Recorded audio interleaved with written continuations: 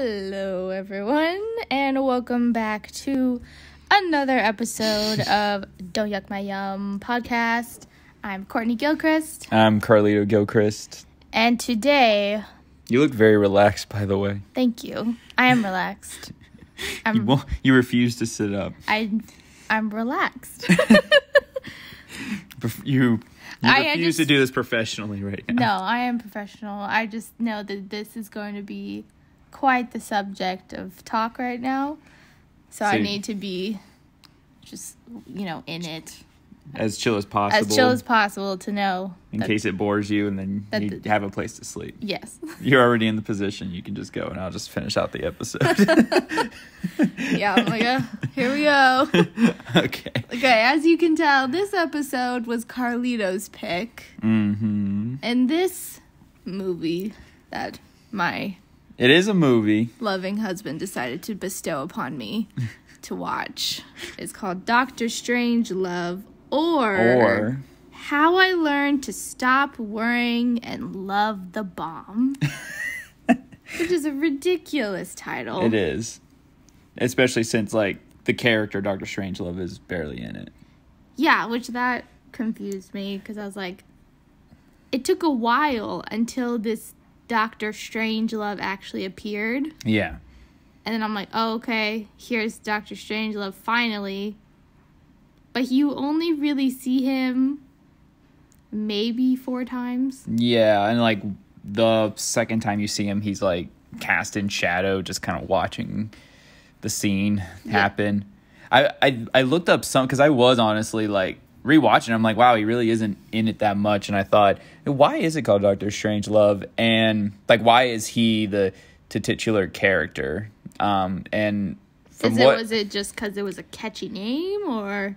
It could have been. I think it was also because the filmmaker Stanley Kubrick. One of your favorites.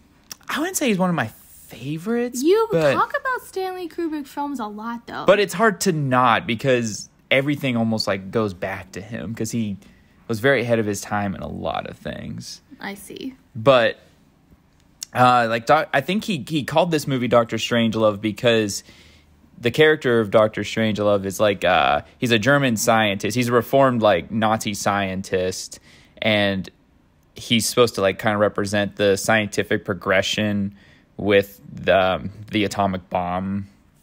So I think that's why he called it Dr. Strangelove, because that character in of itself, his importance to the world was the reasoning for it. Right. And then the second title, or How I Learned to Stop Worrying and Love the Bomb, it was something. There was an old book, I forget what it was called, I should have wrote it down, but it was some self-help type book written in the 30s that Kubrick knew of. How to stop, or how to learn to stop worrying and love. Relax or something. Relax. Yeah. And I think because there is no narration, and I think, so there is no character that's explaining why I learned to love the bomb. I think it was Kubrick kind of saying kind of poking fun at the whole ridiculousness of the Cold War, of just the how it was this impending doom, and how it's a funny title because it's just stop worrying about it. It's fine. Don't worry about it. Nuclear annihilation is nothing we have to worry about. Right. Well, I guess before we go any further, if you don't know the movie Dr. Strangelove, which I did not before my husband made me watch this, the brief general synopsis is: an insane general triggers a path to nuclear holocaust that a war room full of politicians and generals frantically tries to stop. Yeah. It's probably the most general, and this is what IMDb has said about the brief description of what this movie is. Mm-hmm. So, I guess from my perspective, I guess the main plot is this crazy guy, this general who hates communism, hates communists, thinks... Well, who doesn't? Yeah. Let me tell you something. Yeah. Let me tell you something. But this guy specifically... What's his name? His name is General... No. Oh, yeah. General Jack D. Ripper. Yeah. Jack the Ripper. Yeah. Which is kind of funny. This guy, Jack, he is a general, and he decides that he is going to initiate these B-52 planes, which carries the bombs. They carry, nuclear bombs. Yeah, they carry nuclear bombs. He orders them, without authorization from the president, to go and attack the Soviets. Yes. To go and attack Russia, drop the bombs on them, and destroy them all before they get us. Because in his mind, he is convinced that they have... Now, correct me if I'm wrong, because I wasn't quite catching this. That they have, poisoned our water. Right. And that the water that they poison is infecting us, I'm assuming, to... Our bodily fluids. Our bodily fluids, as he keeps referring it to. Yeah, because he explains to that the captain character at one point that he's like, do you know why I only drink... Lionel Mandrake. Why he only drinks gin, rainwater, and distilled water. Rainwater. yeah. He says that so offhandedly. He says it to the captain. He's like, relax and make yourself a gin and rainwater. Yeah, gin and rainwater. I was like, what? Yeah, and he's like, what do you only see the Russians drinking? Vodka. Vodka. That's all they drink. All they drink is vodka. It's because the water's poison, and that's what they're doing. They're poisoning our bodily fluids, and we gotta take them out. Now, and basically, he can do this because there's a bunch of plans for okay, if there is going to be a nuclear strike, there's all these different plans that the guys in the B-52s have to abide by. Right. One of them is Plan R, which is almost like an emergency one that is any commander in the military can authorize nuclear nuclear strike and surpass all the higher ups, so the president or anybody, if it's you don't have time to make a decision, it's war's starting, we got to do this. So that's what he initiates as Plan R. Right. Or I'm guessing if the president died, let's say he couldn't initiate Plan R, this was kind of a way they could do it. Possibly. Right. So that could be a way. Because I think it's if the president dies, it's vice president automatically becomes the president, and it just goes down the chain of command. Okay. So that's the basic plot. Yeah. And apparently this movie is a comedy. It is. It's a farce. It's a farce. It's it's a slapstick sort of, not slapstick, but there is some pretty ridiculous stuff in it of just people just yelling and arguing over what to do, and just it's basically poking fun at the idea of if the wrong person set off a nuclear strike. Yeah. Without actual authorization to do so. Right. And it takes it in a funny way, which I think is very unique for Stanley Kubrick, because I'm pretty sure all his movies up before this weren't really comedies. They were all noir, drama films. He did that Paths of Glory, which is a very serious tone, World War I film about 3 soldiers who are going to be executed. He did Spartacus, which he kind of said he doesn't really count that as one of his movies. And then he did Lolita, which Lolita is based off this old novel about an underage girl and her having a relationship with her mom's new husband or something like that. Yeah, it's not as gross. If you watch the movie, he doesn't make it as gross as it sounds. But so this movie was a complete departure from everything else he had done, and it's quite unique because it came out at the time when all this stuff was on high alert. The impending thought of nuclear annihilation in the world. It was very much on everyone's minds, and this is where you get do you remember when you were in elementary school, did you ever learn about this stuff and they would show you the old videos of what to do if there's a bomb coming, and it's hide under your desk and stay away from the windows. And did you ever watch any of those? Not in elementary school. I don't know if they ever showed us those what you're describing makes me think of, like, them teaching us how to hide from a tornado, like, for a tornado drill. Oh, okay. Yeah. Yeah. Like, did you have tornado drills? In Ohio, yeah. Did you? I never had a tornado drill. Well, West Virginia, we didn't. Too hilly, we wouldn't get tornadoes. Oh. I think it's possible, like, a tornado could touch down, but it couldn't like, remain. Because it would immediately, like, I don't know, I guess tornadoes don't like hills. I would imagine, because, like, where tornadoes are, like, Kansas and all that, it's all flat. Right. But anyway, so wait, you had tornado drills? Yeah, we had tornado drills, lockdowns, you know, there's a shooter, fire drills. Yeah, if there's a shooter. Yeah, but yeah, we would have tornado drills. So, like, yeah, you stay away from the windows, you hide on your desk, or you put your book or hand behind your head so that nothing would hit you. Oh. Or you go up against, like, the lockers, stuff like that. So think of it as, like, that, except you're being told, like, okay, if there is a bomb coming to annihilate us all, these are the precautions you have to take. Jeez. But they showed us, one of my teachers showed it to us, but it was like these old animated videos, trying to make it like cutesy and fun for the kids in school, but it had like a turtle. Uh-huh. And it's like, it'd be like the narrator talking to the turtle of like what to do, and it's like, yeah, it's like he would hide in his shell and all this. Turtle, and go ahead and hide in your shell. It won't get you. His shell's impenetrable. You can do it. Just hide under your desk. No problems there. Yeah. So Kubrick's idea was like to take all that and kind of just poke fun at it, just the ridiculousness of it all, because it was kind of crazy, like, to be thinking that everyone could live in a world where, like, this was a possibility now. Sure. You know? Yeah. So what did you think of the movie? I didn't like it. I didn't find it all that funny. I think the type of humor just didn't get me. Like, it didn't hit my funny bone whatsoever.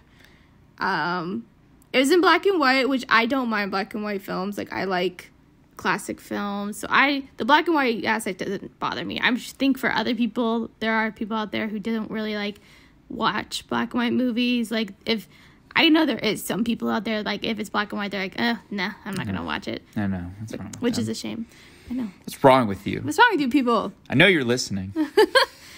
But no, that didn't bother me. I think it was the pace and the dialogue was just weird to me. There was absolutely no females in this movie besides the one slutty secretary. Yeah. Which I was like, of course, this is such a man's film.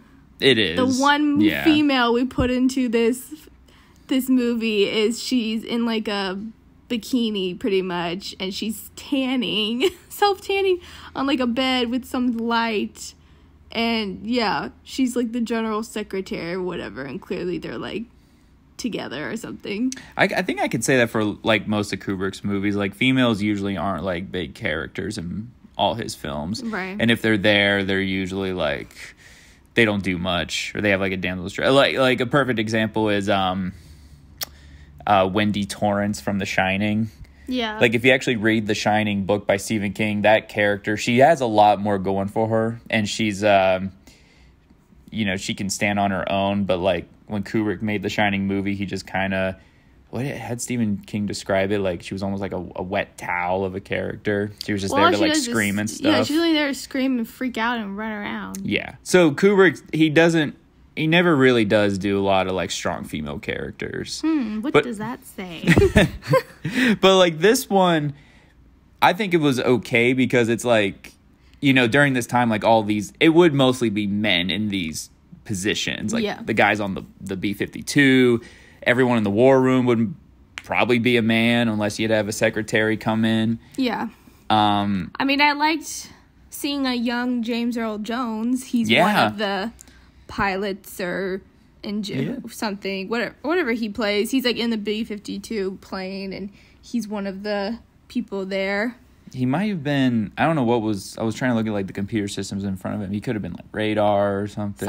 He's one of the soldiers or whatever. Yeah. He's just one of the many guys on there. I was like, oh, young James Earl Jones. He's had that same voice his whole life, it seems. Yeah.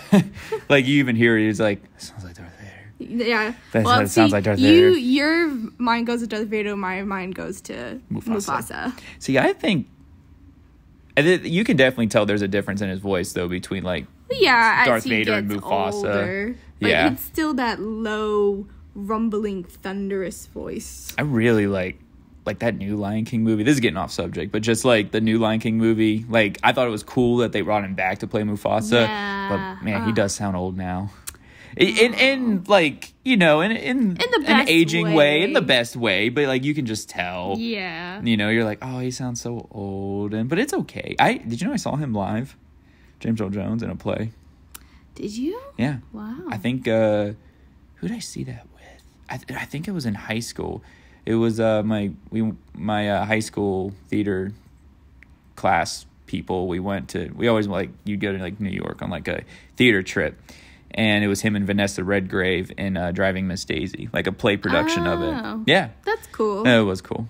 But, yeah, so James Earl Jones is in this. Yeah, seeing young James Earl Jones, was cool. That was cool. But, you know, he didn't have, like, a big part or whatever. But, I mean, they bopped around a lot, going from, like, the plane to the war room to the base where the general was. Mm-hmm. And, yeah, I mean, it was kind of funny to see, like, the one Peter Sellers was the main actor, where he played 3 different characters. Yeah. So he played Dr. Strangelove, he played Captain Lionel Mandrake, and then he also was the president. He played the president. Yeah, President... What was it? McKinley? Yeah, it's like an M. Yeah. But, actually, I had to look this up, but did you know what also Peter Sellers is famous for? He plays the detective... Is he in Pink Panther? Yeah, he plays the main detective in the original Pink Panther movies. Yeah. That was what he was most famous for. So I think this was pre-Pink Panther. Okay. Yeah. That makes sense. Mm-hmm. But, so you didn't like it. No. You didn't get the humor. No, I thought it was boring. There was many times where I was like falling asleep. I will admit, there is a lot of just instructional dialogue where it's just like you're in the B-52 and the captain, this like silly like Texan Slim Pickens. Yeah, that guy. Which that was him. That was him. Yeah, he did not put any sort of voice. Mm-mm. Like, it was funny, I read that James Earl Jones thought that he was remaining in character while off camera. And then he came to realize, oh no. That's just him. That was probably the reasoning, like, Kubrick got him for that role. Because he was just like, I just need you to act this way. Yeah. Just be yourself. Slim Pickens didn't know it was a comedy, so he played it straight. Which makes it even funnier, because he's not, like, over-exaggerating it. He's just, like, being himself. Yeah, he's just being himself. Because he's just a funny guy. Yeah. At one point, he's listing off all of their, like, provisions that they'd have in these, like, survival packs. And I think he goes, like, 3 lipsticks, a pair of nylon stockings. He's like, man, y'all could have a great weekend in Vegas with those things. Like, what? Yeah, a lot of the jokes, they almost feel, like, just so random, and I don't want to say misplaced, but they kind of just come out of nowhere. Yeah, I think in my mind, just being me, I'm like, logically, I'm like, why would they have those in the pack? Like, right. I'm totally missing the joke. Yeah. Like, that's the joke. Why would they? Why would they have all that stuff? And to me, I think I'm just like, I think about it. I'm like, I'm just like, well, that's dumb. Why would they need those? So there's parts of the movie where it's like, things are played so straight. And then there's just like these moments of ridiculousness. Like the one, I think the most famous line from this movie is when, they're in the war room, and the general guy played by George C. Scott starts wrestling with the Russian ambassador because he's like, he's got a camera, and he's like on his back, and they end up like falling onto like a bench, and the president comes over and he's like, gentlemen, you can't fight in here. This is the war room. Yeah. You know, it's like that. I think for you, you're like laughing, and I'm just like shaking my head. I'm like, oh goodness gracious. I should watch this with your dad. I know, you and Dad would be fine. Like, I feel like if you're like a history buff and you like dry humor, almost, so to speak. I love dry humor. Yeah, if it's done well. If you like dry humor and you're kind of getting the irony of all of this, then it can be funny. Yeah. For me, I was just kind of like, I don't get it. Like, this is stupid. I think one of my favorite moments is when what was his name? The something Drake? Mandrake, that captain guy, also played by Peter Sellers. Yep. He's sitting there on the bench, and the General Jack D. Ripper's, like, sitting there, like, explaining to him, like, his reasoning behind activating Plan R, and is, like, having the B-52s go to Russia and do all this stuff. And he's, like, talking about the bodily fluids, and he's giving that whole spiel. Mm-hmm. And the captain's just sitting there just like, oh, God. Like, he's just, what is like, happening? he's just looking over at him like, this guy's crazy. Like, this guy's insane. But Peter Sellers sells that so well of just sitting there of like, I'm sitting here with a madman. I don't know what to do. He's locked me in here, and the world's about to end. I don't know how to do anything. I need to get the code from him to stop it. Mm-hmm. And then there's and then the general kills himself. He just walks into the bathroom. Yeah. That's not very funny. No. Well, I think what's funny is just Peter Sellers' reaction of just like, well, yeah, because he's just going off and he's all like, you know what, old boy, I think I'm going to get the code from you. Why don't you give it to me and then we'll do this right, or blah, blah, blah. Yeah, because the only way to turn the B-52s around is to for stop them from bombing Russia. There's a 3-letter code that only that general knows that he can give, but only he knows it. Yeah, to stop them. And he kills himself, so obviously they don't have the codes now. Yeah. Yeah. What'd you think of George C. Scott? He was the general with the chewing gum who was just like acting like radical and crazy, like when he was explaining. His voice is funny, mm-hmm. Like I read that Kubrick wanted him to, really kind of act over the top and go crazy, mm-hmm. and apparently George C. Scott didn't understand why. He thought that was kind of stupid. Mm-hmm. And then after seeing the film, because he apparently didn't like it. He didn't like playing it like that. Mm-hmm. But then I guess he kind of was like, oh, I guess that was one of my best performances, even though it felt weird to him. Mm-hmm. But apparently in the one scene in the war room, at one point his character falls and trips, and then he gets back up and just continues on like normal. Apparently that was a mistake. Yeah, I remember that happened, and you were like, why did he fall? Yeah, I'm like, why did he fall just now? Well, he does it, like, so well, because he falls, and then he kind of rolls into it, and he just gets back up. Yeah, he just falls out of nowhere, and then he just keeps going. And I was like, what was the point of that? And apparently, it was a mistake. It was, like, it wasn't supposed to happen. He wasn't supposed to actually fall. But then, apparently, Kubrick thought that to just fit his character so well that he just kept it. Just why not? He's like, oh, yeah, that's funny. That'll work. And what makes that kind of stuff funny, too, is, especially this kind of humor, like, no one reacts. Like, you never see, the camera never cuts over to, like, the other characters, like, looking at each other like, what is this guy's problem? Like, everyone's just like, yeah, this is how it is, Yeah. Like, everyone else is just taking it, like, seriously, where you have this one character just acting all crazy. The big board. But the big board. So when the Russian ambassador is coming in, he's just like, but you can't have the Russian ambassador coming here, Mr. President. He'll see the big board. And it's like, obviously it's the war room, so the big board is, it maps all the B-52s where they are. And yeah, so they can track them and how close they are and everything. But I could see how, like, you could get bored of it. Because there are, like, a lot of just, all right, when they're in the plane especially, like, set this to that, I think set it's this just to a lot that. of lengthy dialogue of nothing happening. Yeah. In my mind, in my opinion, it's like we spent like 20 minutes having the Texan captain read out all of these, commands and instructions and all the codes, and then his guys just repeating it back. It's like, all right, NEV flip switch 1 on. Yeah, and then it cuts to them actually, like, doing it, and then it'll even do, like, a crash zoom into, like, he'll flip the switch, and it'll crash zoom into it, like, whoosh, like, oh, okay, yeah, I saw that. That's cool. Yeah. I think probably for the time that was interesting to see all that, and I think Kubrick, he's very much for detail, so to intricately, like, explain, like, this is most likely, like, how it would happen, like, and just to show, like, on the verge of nuclear annihilation, these guys are just reading off codes and just plugging them into the computer, or not the computer, but like the the plane system, just all that stuff. Yeah. And just how they're all just playing it like so calmly and everything. I think like that was probably what was extraordinary about it at the time.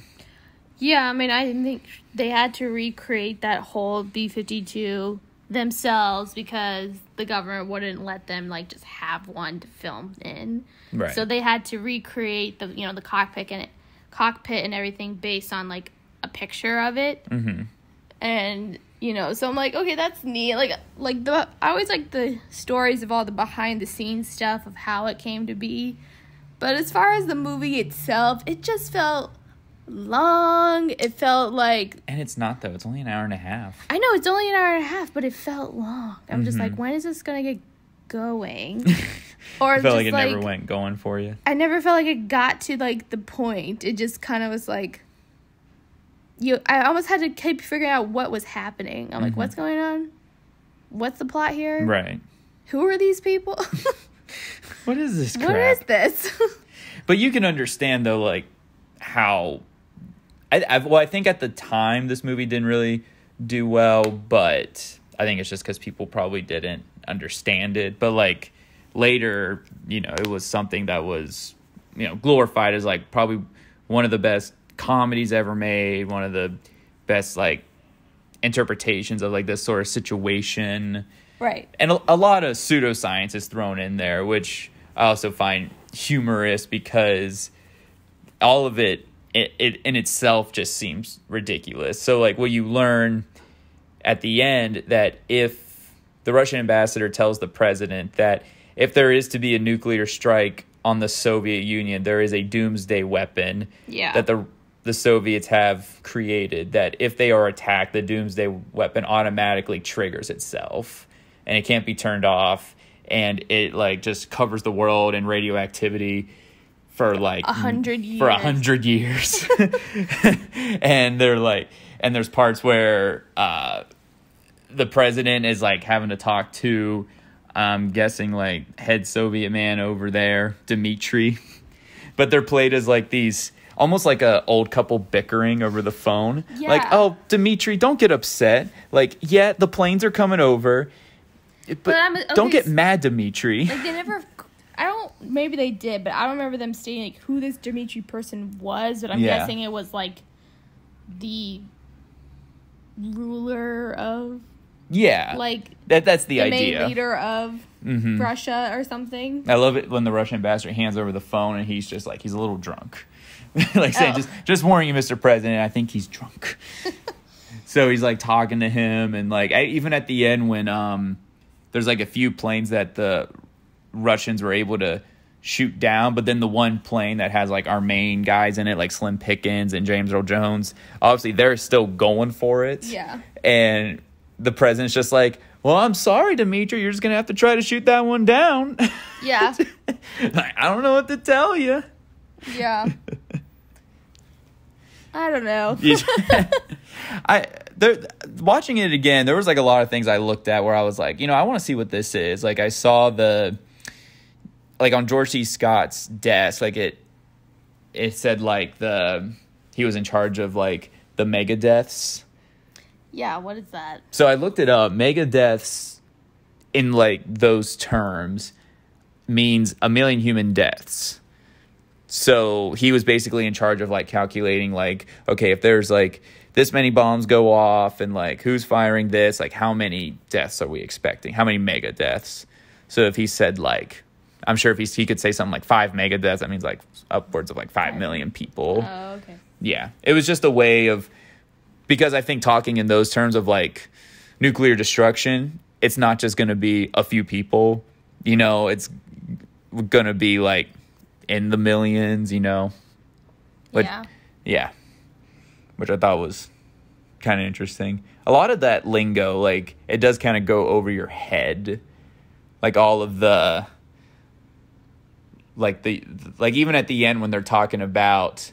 Like, I didn't realize how ridiculous it is of... At the end, Dr. Strangelove is explaining, like... Because after the bomb is dropped, and allegedly the Russian doomsday device... has been triggered.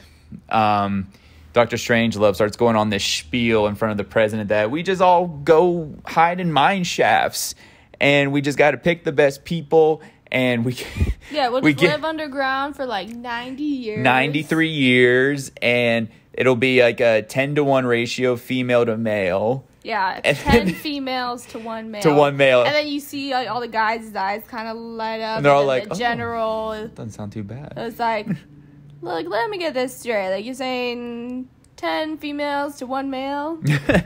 But then he's like, well, you'd have to get the right females who would be willing. They have to be attractive. And all. He's like, so no monogamy. Yeah.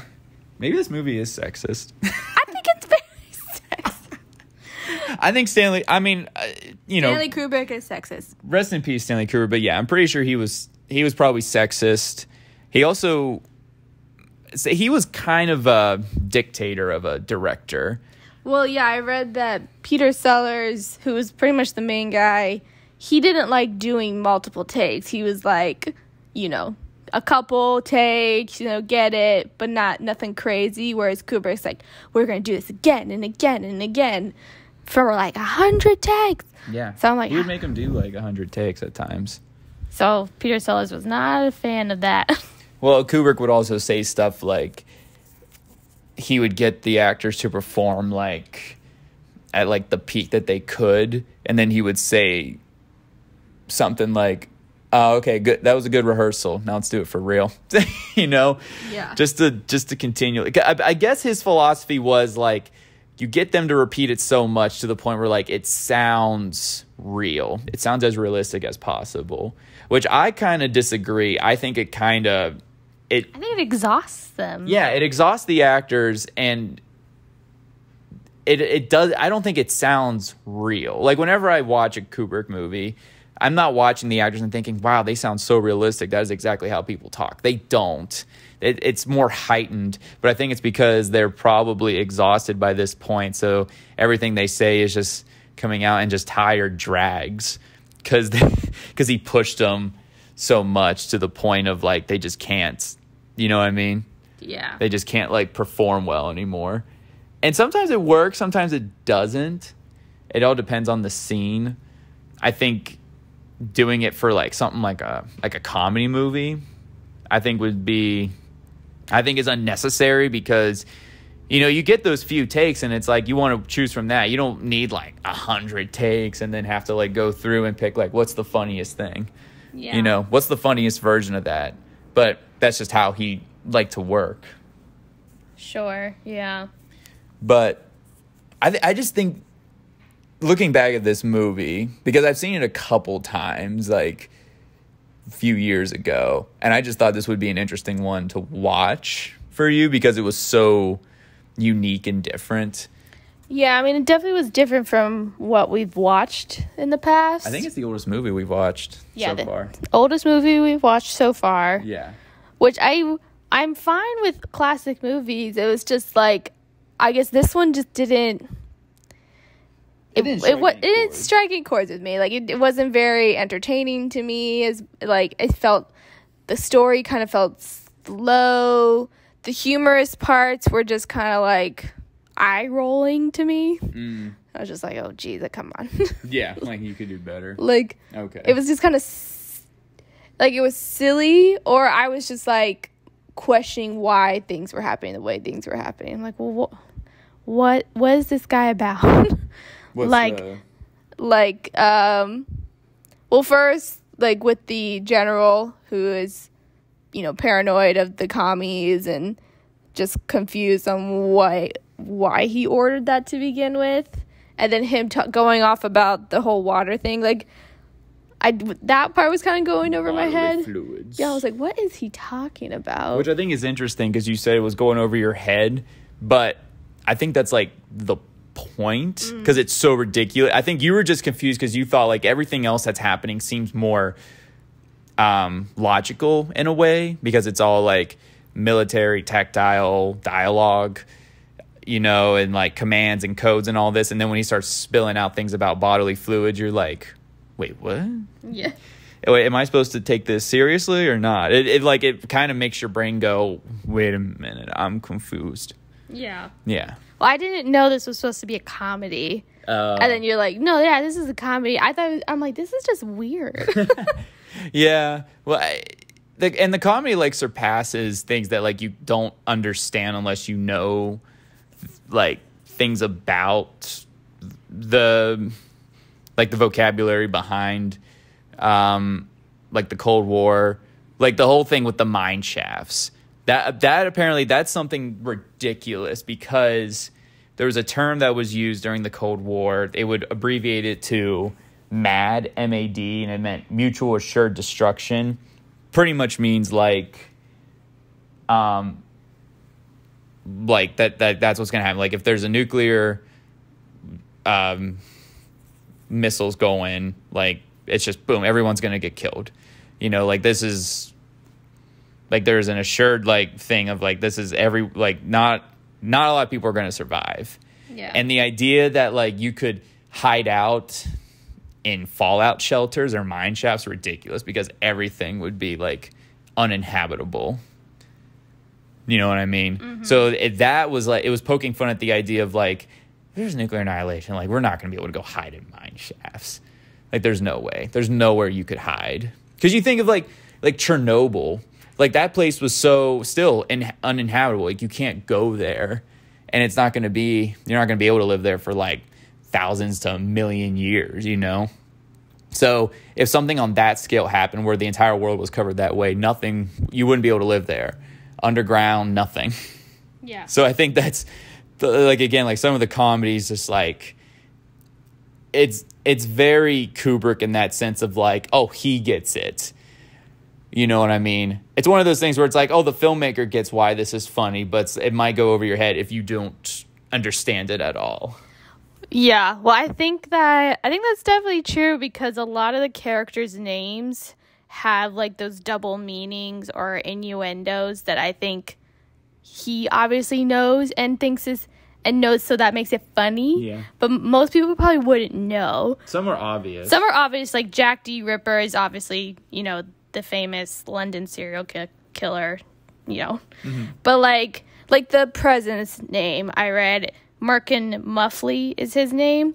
Apparently, that refers to female parts. Like a merkin is a pubic hair wig, and a muff is slang for a woman's pubic hair. Yeah. So, like, I don't know that. Who knows that? Like, what? And that's what he named the character, Merkin Muffley. Oh my gosh. Yeah, like the one guy, Turgidson. Mm-hmm. Apparently, a turgid is a word describing the condition of an erect penis. Like, it's all these apparently innuendo names for these characters. Like, no one knows these things. I think Stanley Kubrick might be sexist. I think he might. I'm not surprised. I'm not. I mean, like, the majority of his films don't have a lot of female characters. And if they do, they're just kind of there to just do one thing or kind of fill just like some small role like you need. Like they don't have anything integral to the plot other than like maybe just to like give information or to have like a like referring to The Shining, like a surrogate character to have you like, oh, this is scary because she's really freaked out, you know? Yeah. Oh, well. But I admire Kubrick for like his work. I mean, he was a dedicated filmmaker, and I think it's pretty brilliant for him to come up with like all of these ideas for this movie at this time. You know what I mean? Where a lot of people weren't really doing this. Like there's another movie that came around this time that kind of had the same sort of plot as this, which is also a really good movie. I think it's called Red Alert, I think is the name of the movie. Well, Red Alert was the name of the book that the movie was based off. There is another movie, though, that's similar to this. It's similar to Dr. Strangelove. Came around this time, and it's more. I think it's more dramatic, but you know, I think what's interesting is that like he decided to like make it a comedy which to me is like the complete opposite of like what Kubrick is. He's more of like, you got to take this seriously, you know, like this shot is framed in such a way that like this is how the audience should react. And it's like, there's a part of me where I watch a lot of his movies and I'm like, I can't help feel the pretentiousness in a lot of this, you know, like just because like shooting like one thing over, like making an actor repeat things over and over again is one thing. If you're just shooting the same thing over and over again just because, it gets to a point where you're like, okay, come on, like, do you really need to? Do you need 50 takes of the same thing over and over? Exactly. That must have been really expensive. Was he just burning through cash like no one's business? I'm pretty sure he would go over budget. He would go his production days, like he would surpass, like it's like, oh, you shoot the movie in 100 days and it would take him like a year and a half to make the movie. Like I think it was Full Metal Jacket, his Vietnam War movie, took like 2 years to make. Barry Lyndon, which you've seen. Ugh, hated it. It's the same thing. It took like 2 years to make that. But we did watch another movie this week, which had something to do with nuclear stuff. Do you know what I'm talking about? Nuclear stuff. Are you referring to Godzilla? Godzilla. Well, I just wanted to bring that up because one, to make this episode more exciting, but but also to like just to show like the effects of like explain like the effects of like how things that happen in the world really do have an effect on like the culture. Like this, like Dr. Strangelove wouldn't be a thing that would exist without, you know, the Cold War and the atomic bomb and all this stuff, you know, and the idea that it's like we freely are talking about the annihilation of everyone on the world and then making fun of it, you know, it's extraordinary. And then you take something like Godzilla, where, I mean, the reason we watched the 2014 movie because Godzilla vs. Kong's coming out and you haven't seen the other movies, so I'm like, let's watch them. They're big dumb monster movies, so, you know, it's fine. But like Godzilla's origins stems from Japan's like fear of the atomic bomb, because they were the ones who were directly affected by the beginnings of all this. Like the annihilation of Hiroshima and Nagasaki, like ended World War II. And then it started this idea of like, wow, we can make weapons that are so powerful they can annihilate cities. And so Godzilla represented like their fear of that as like this giant like looming monster that destroys everything in its path. And then you got something like Dr. Strangelove, which makes fun of it. You know, I just think it's rather interesting. I've just been thinking a lot about this stuff recently, too, because I've been rereading Watchmen. And I'm sure at this point everyone knows what Watchmen is. It's a graphic novel. It's a superhero novel. But it takes place in the 80s, and it has a lot to do with the Cold War as well, and nuclear annihilation. And like it's like into the 80s and such. And I didn't catch this the first time, but like I reread this every like couple years or so, like 3-4 years or something maybe, just to kind of see if there's anything I missed. Because it's one of those books where it's like I find something new every time. And I caught that this time in the book, in the comic, when they're talking about like oh, it's, you know, it's the doomsday clock's getting close to midnight, and, you know, there's a possibility of nuclear annihilation, and the Russians have invaded Afghanistan and all this stuff.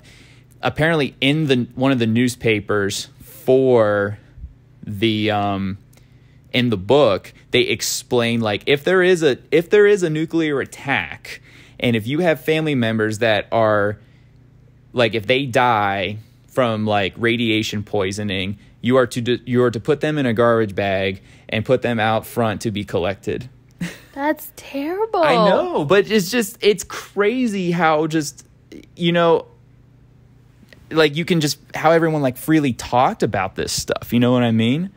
I just think it's incredible that it's like, this is a conversation that we can have, you know, and like relating it to like what's going on now, you know, of just like this terrible thing that's happening all over the world. And like people are just getting sick left and right. And, you know, it's so unpredictable of like what's happening.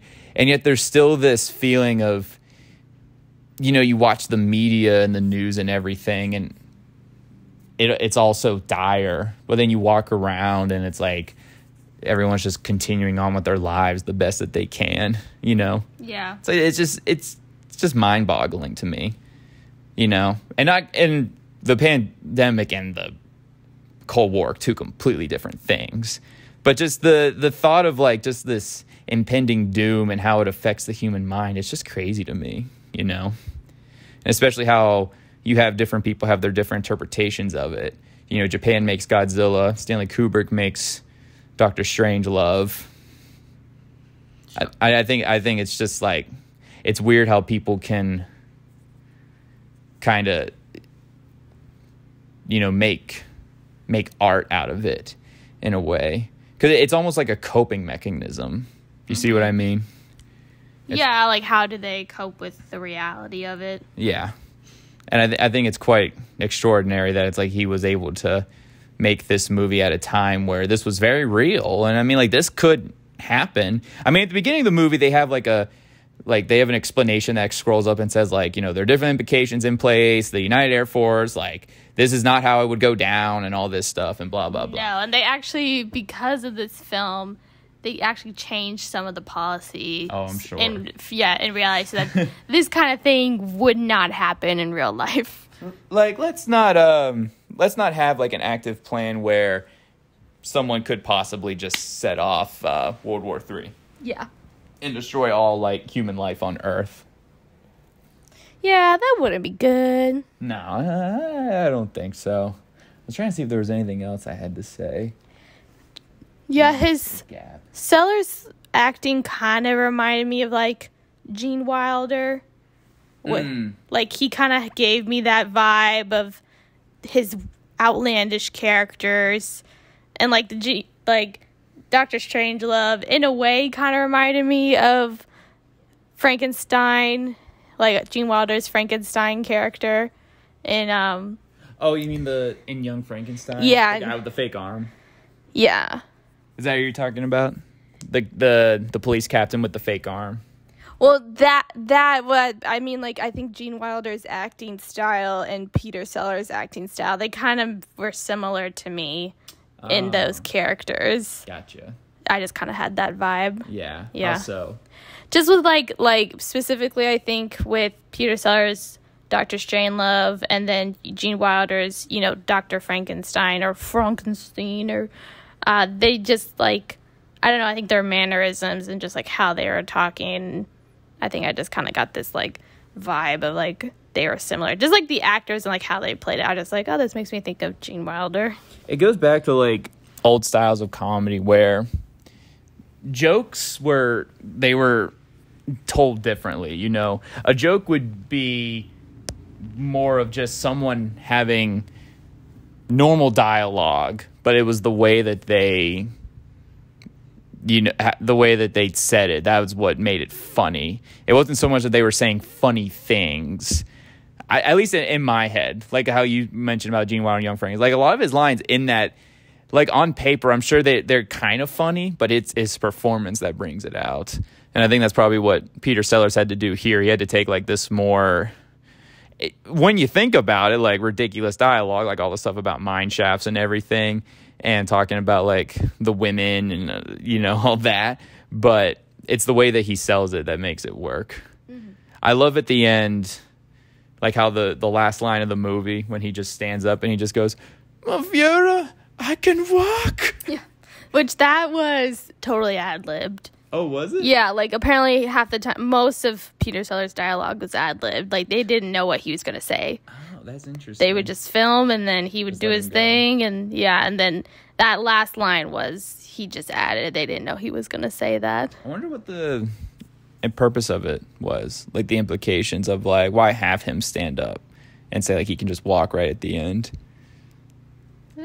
I kind of thought of it as like, and it was again, and like you said, it's just Peter Sellers riffing, just doing his thing. But you could almost think of it as like the total craziness that, because at the end, the movie ends with nuclear annihilation, basically, because Slim Pickens and his guys in the plane, they drop the bomb in a very humorous way, where the doors aren't opening, so Slim Pickens has to go down and like mess with the controls, and he's like sitting on one of the missiles, so when it actually does launch, it's going down and he's like riding it like a horse, and he's going like yee-hoo, yee-haw. So as the bomb's dropping, he's just on there just riding it like a wild stallion down to the destruction of the world.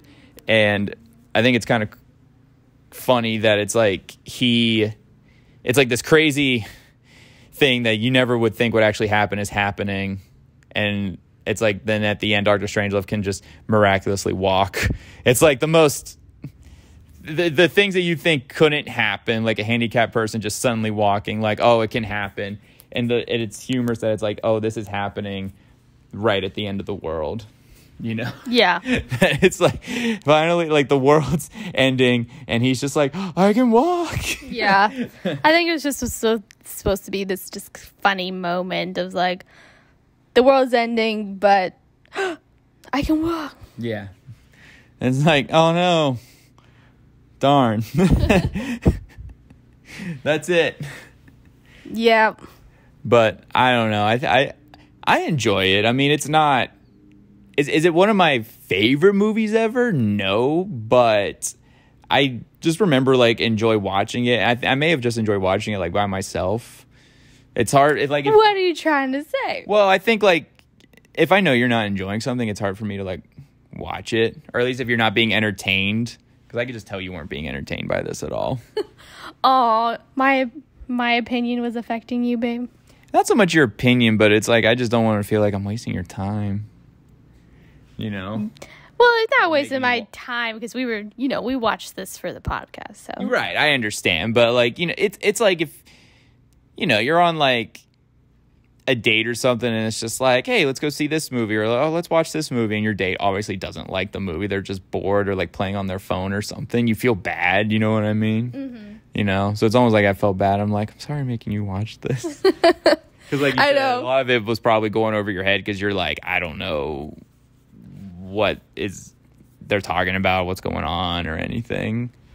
Yeah, I think I started to understand like I got the gist of it, like, okay, they've released the B-52s, these bombs, and we're trying to stop them. Like, I got the main gist of it. But, it just wasn't that funny to me. It didn't quite register with me, and it just kind of, just wasn't my thing. Do you have any questions you need to ask? Or, like, anything you want me to explain?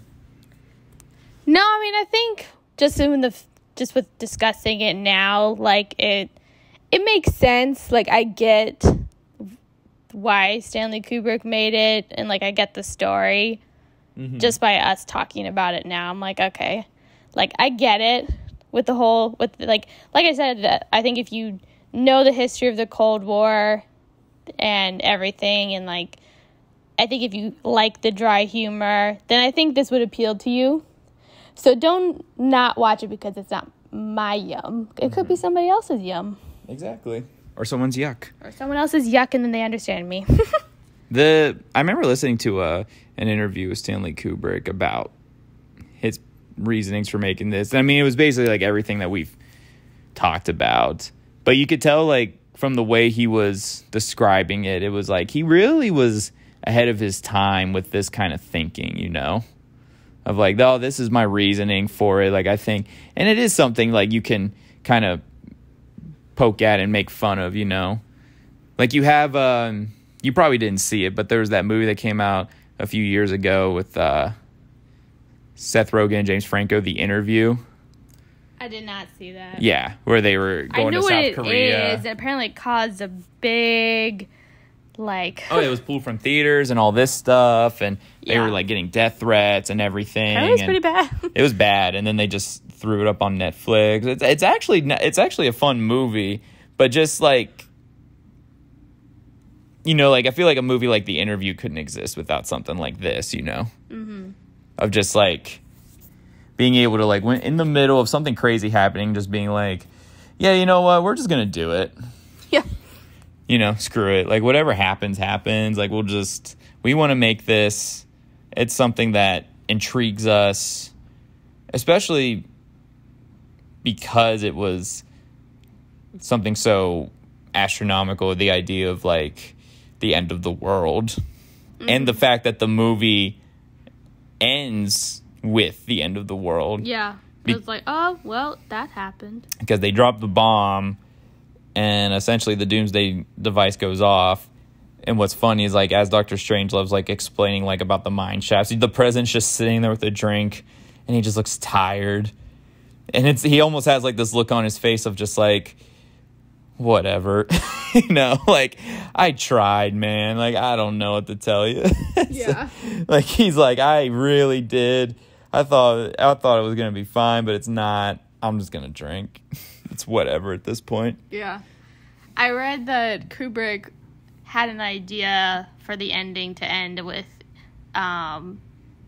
two things, but they didn't make it into the film. One was they were going to have, because if you look at the war room, there's this big, huge table with a bunch of food on it that the characters never eat. No, I know. They're never eating, but there's this huge table with all this food, and at one point, Kubrick thought of having, like, everybody have this, like, food fight, because they were all getting so frustrated and angry with each other. That'd be funny. But that didn't happen. Right. And then at one point, he was going to end the film with aliens looking down and watching all of this happening. Oh, jeez.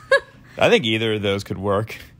Like, maybe in theory, they might be funnier than execution. Yeah. But that's hilarious. Yep. Just aliens just up there just like... Just watching all of this happen. Like, oh, man, look at those earthlings. Jeez. I was just going to point out, because you mentioned, like, the war room, like, the way that table looks. I think in the Watchmen movie, I think, like, the look of, like, the war room scenes in that movie, like, are in, like, they're representing, like, how it looks in this movie. Oh, Dr. Like they based it off Dr. Strangelove? Yeah. Makes sense. Yeah. But, yeah, so... I don't know, babe. I think... Maybe I'll get you to like one of my movies eventually. I know. The poor listeners are probably thinking, man, is she going to like anything? She doesn't. She doesn't like anything I like. That's not true. I know there are films out there that he'll show me that I will actually like. I just think you are purposely holding back. I think I am. I think I'm waiting. I think I just want to surprise you. Yeah. I think whenever I'm going to show you a movie that I think you're definitely going to like, I'm just going to not tell you what it is. I'm just going to put it on and then... Yeah, do it. Just surprise me. Okay. Yeah, fine. Okay. All right. Good. Great. Wonderful. Perfect. Awesome. Just freaking fantastic. So I guess I'll just ask the question, do you yuck it or yum it? Oh, it was a yuck. Yuckity yuck yuck. All the yucks was for this one.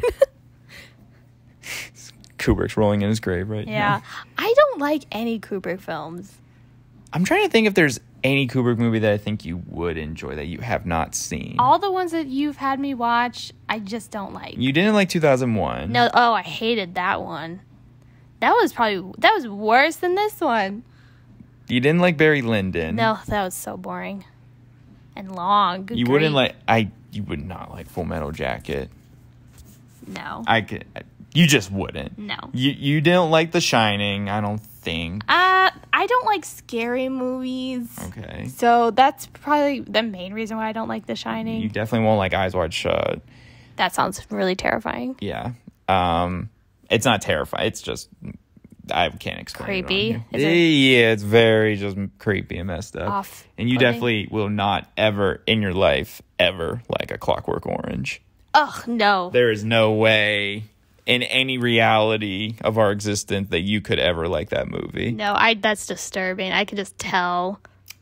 I think you would like because I think when your dad and I watched Paths of Glory, I think there is a part of that movie you would enjoy if you actually like watched it, because I think you fell asleep. I don't think you were bored. I think you were genuinely tired. Yeah. But I think if you actually watched that one from beginning, that you might actually enjoy it. What? Yeah, we'll see. We'll see. But, okay. I guess that's it. Yep. I hope we didn't solve, the issue of the Cold War, but I hope we shed some light on it for everybody. No, we didn't.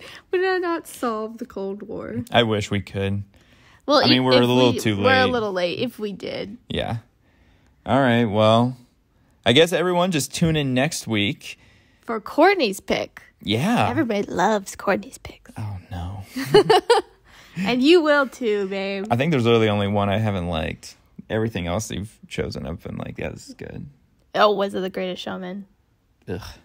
You don't like that one. No, it's terrible. So sad. It's awful. You like the music. I know you do. I refuse to, though. Well, thank you, everybody, for listening to another episode of Don't Yuck My Yum. Be sure to turn in next weekend for another chance to listen to us argue about movies.